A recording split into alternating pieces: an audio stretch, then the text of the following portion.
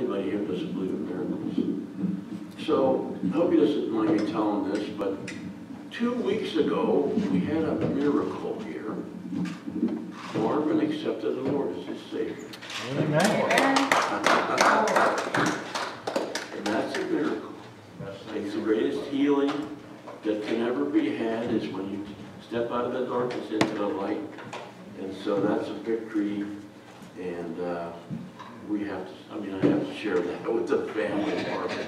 I really did have to share that because it was such an awesome, delightful moment. So, Mark chapter 6, 30-32 says this: the apostles gathered around Jesus and reported to him all they had done and taught. Then, because so many people were coming and going that they did not even have a chance to eat, he said to them, "Come with me by yourselves to a quiet place and get some rest." Verse 32, so they went away by themselves in a boat to a solitary place. So what was going on there is Jesus had sent the apostles out 2 by 2 on a ministry, and they were to go out without him. He gave them certain instructions, and then they came back to report what they had done, what they had taught. And that was what he had empathy for them because they needed to rest after that time of ministry. And I've talked to other ministers, and I always wondered if it was just me, but when I go home on Sunday, I just fall asleep because it's wearying. And it's because there's opposition. There's spiritual opposition to the ministry. And so other ministers tell me the same thing. They'll fall asleep. The ones I've asked about that. They're weary and when they go home after they preach, and it's because there's opposition. Just a spiritual opposition, just as there's a physical opposition if you're doing a task of some kind. But Mark, this is what happened before that. Mark chapter 6, 7-13, calling the 12 to him, he began to send them out 2 by 2 and gave them authority over impure spirits. These were his instructions. Take nothing for the journey except a staff, no bread, no bag, no money in your belts. Wear sandals, but not an extra shirt, tunic in the King James. Whenever you enter a house, stay there until you leave that town. And if any place will not welcome you or listen to you, leave that place and shake the dust off your feet as a testimony against them. Verse 12, they went out and preached that people should repent. They drove out many demons and anointed many sick people with oil and healed them. So the apostles who had been called, who had traveled around with Jesus, who had been right there when Jesus performed miracles, were sent out to do what they had seen Jesus do. In other words, he commissioned them to go and minister, not just to hang around with him, watch him do it. No, they were to go out and do it themselves, which of course they would have to do after he left.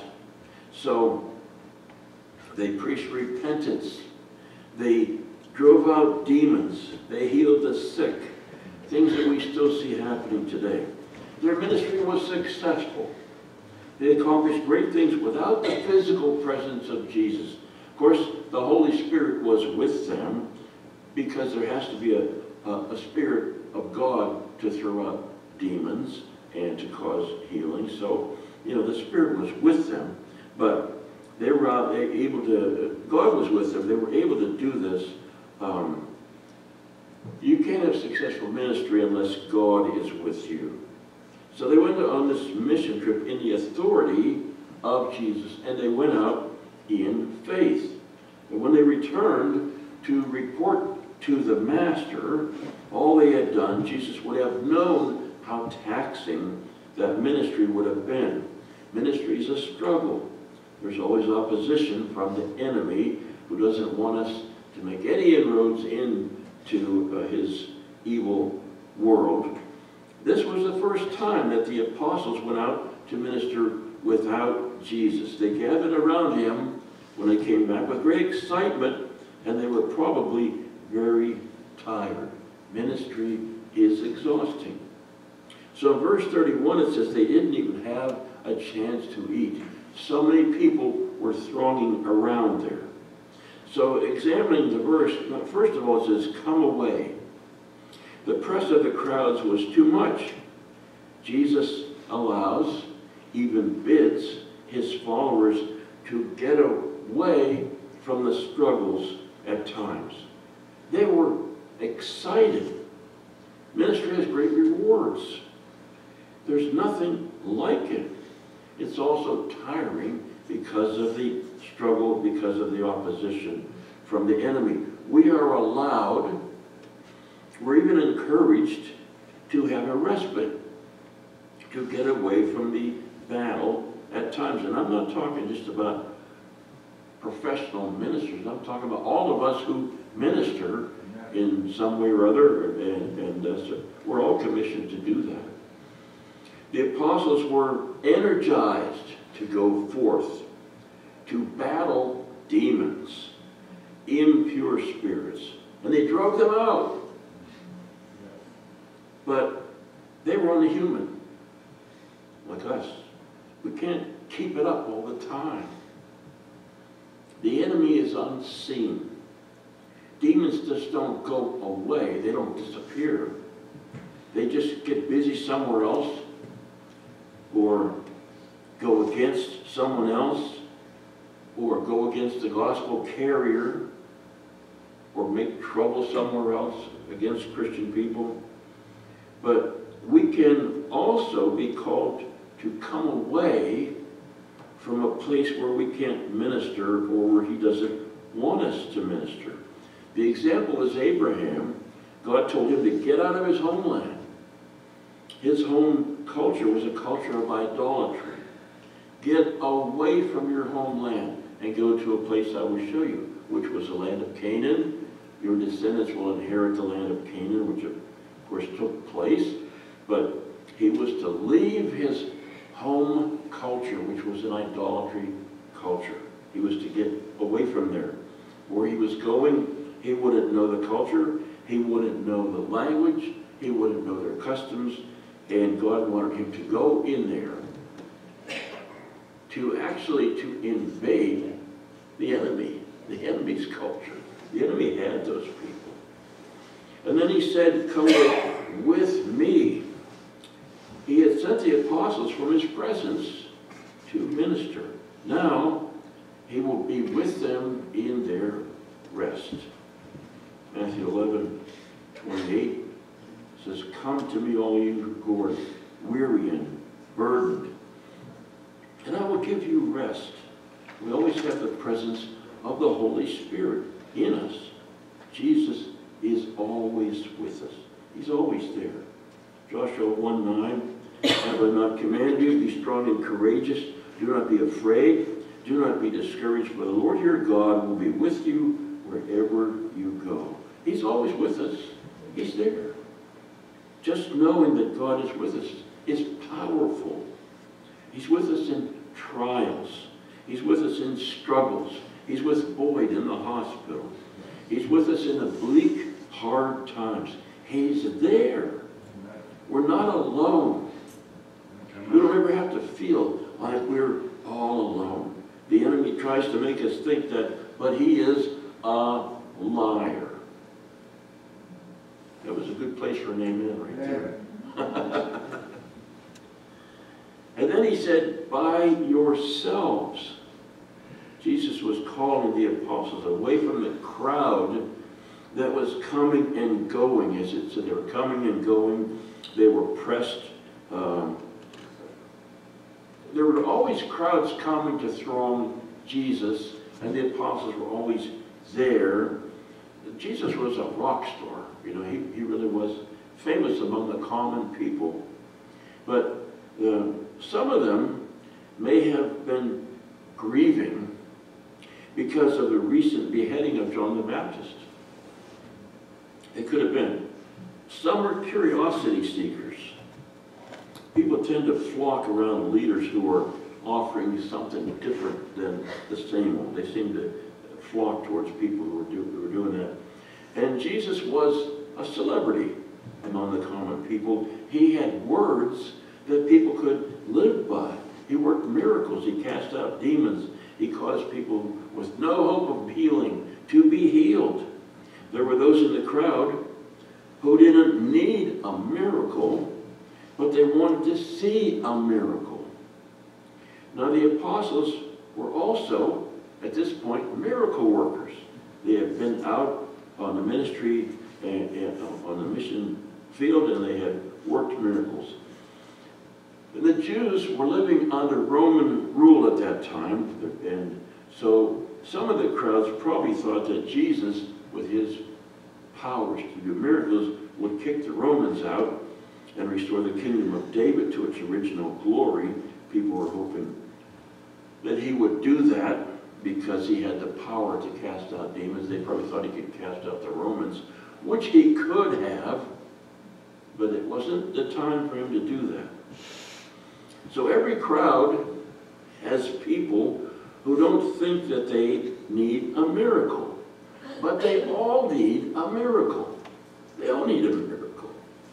Then he said, come to a quiet place to rest.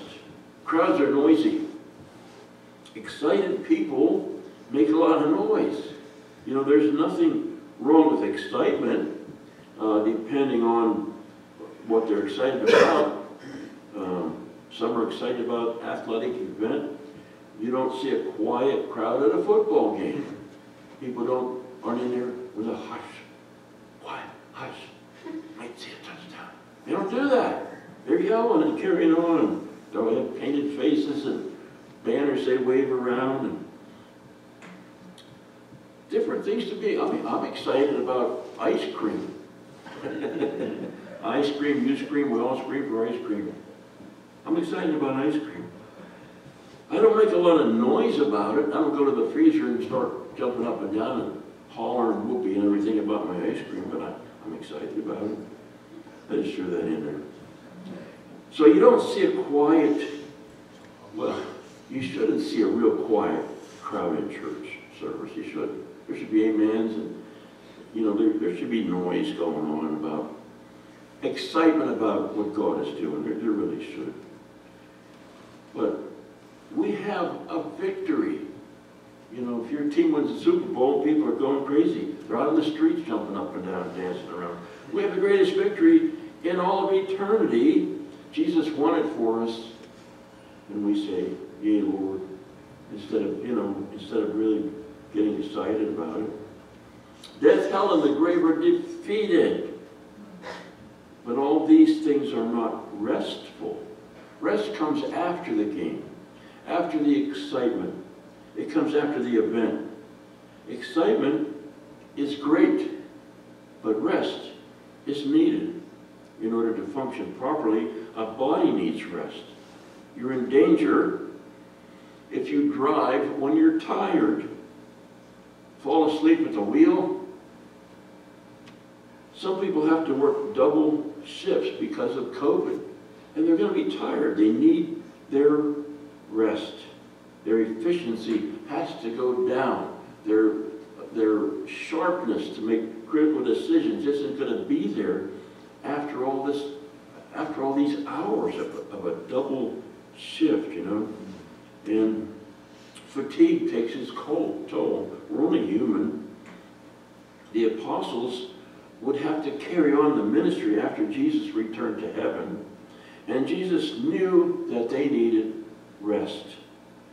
There is an ultimate rest, referred in the Bible as God's rest, which he promised to the Israelites in Deuteronomy 12, 9 to 10, where it says, since you have not yet reached the resting place and the inheritance the Lord your God is giving you, but you will cross the Jordan and settle in the land the Lord your God is giving you as an inheritance, and he will give you rest from all your enemies around you so that you will live in safety.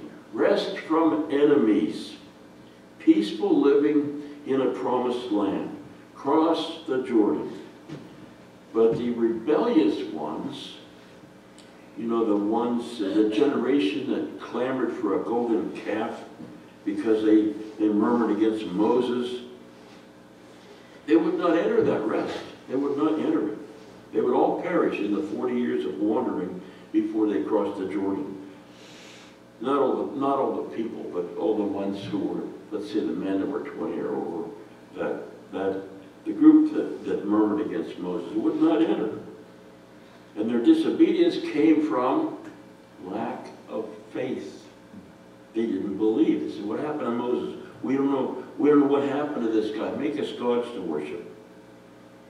But without faith, the Bible says it's impossible to please God.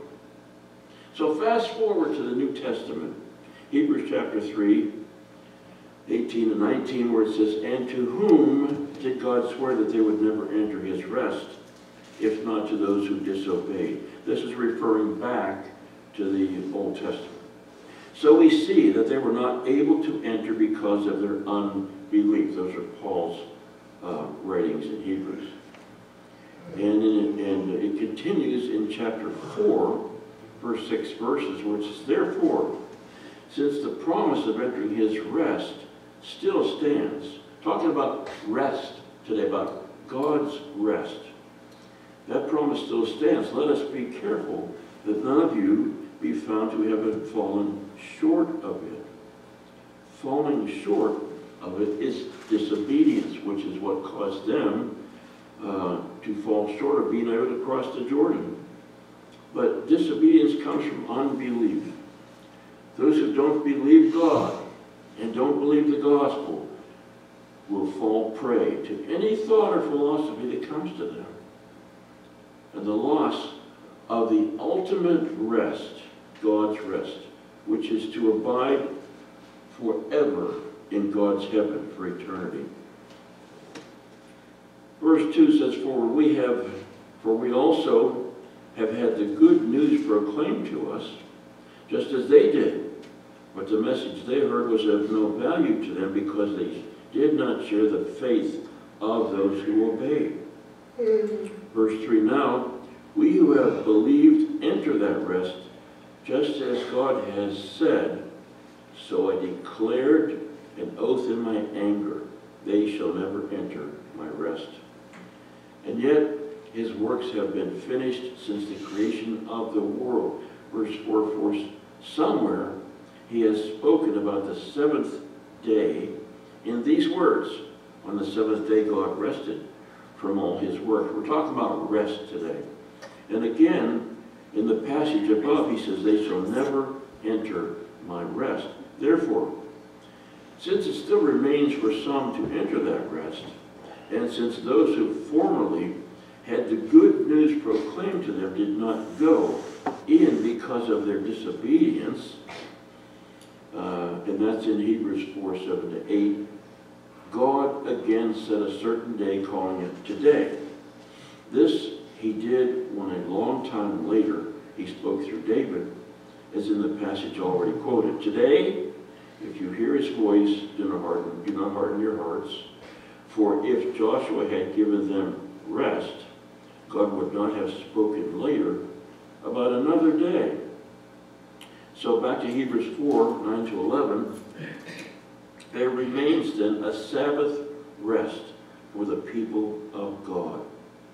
For anyone who enters God's rest also rests from their works, just as God did from his. So God rested on the seventh day of creation because he was finished and he was satisfied. It says that it was good. He didn't need to improve on what he had done. His work is always perfect. God's work is always perfect. It doesn't need finishing. Verse 11, let us therefore make every effort to enter that rest, so that no one will perish by following their example of disobedience.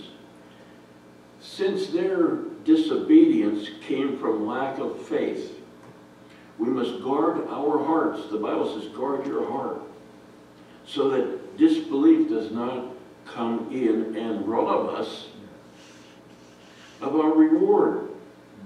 The rest is the reward that God has prepared for us when our work is finished, just as he rested when his work was finished. When would that be? Either when we depart for heaven or when the Lord returns to take us home. Home is where you get your rest. Home is where you are at rest. You go home, that's your sanctuary. Home in heaven is our ultimate rest with God. Now, that's because the battle then is over. The resistance is done. We could go home, just like soldiers in a battle, in a war. Just wish they could go home. Just wish they could go home. Because home is a sanctuary place. It's a place of rest. So that's the ultimate rest, God's rest, entering God's rest. So there are two thoughts about rest. The rest that the weary carrier of the gospel, the weary soul winner, needs that rest. That's just not ministers. That's any believer who shares their faith, who carries the gospel. It's done in opposition. It's wearying, and you need rest. So the break, so to speak, from the pressures of the world, that rest that Jesus invited the apostles to go with him. That's that rest. And the rest, God's rest, is what we're going to have when we cross the Jordan. The Jordan is a symbolic crossing into heaven to the promised land. Our promised land across the Jordan is when we go to heaven. That'll be our ultimate rest. That'll be when we enter God's rest. It's just, when you think about that, about going to heaven and entering God's rest, and the battle is over, and you're finally home. That's an awesome thought. Amen. Finally home. The struggle is done. No more aches and pains, no more sorrows, no more fears, no more doubts, no more nothing. Just home. Just get to go home and stay there forever. Psalm 116, verse 7. Return to your rest, my soul, for the Lord has been good to you. Return to your rest, my soul. Matthew 11, 28 to 30. Come to me, all you who are weary and burdened, and I will give you rest. Take my yoke upon you and learn from me, for I am gentle and humble in heart, and you will find rest for your souls. For my yoke is easy and my burden is light. You know, I can't be the only person in here that's weary today. We're living in trying times. Trying times. Troubling times we live in. You get tired just watching on TV the things that are going on in the world. Tired. It's tiring. But God is there with us. We're still human, though. We still get tired of it. We still want it to go away and be done. We still want to have rest. But our rest is temporary.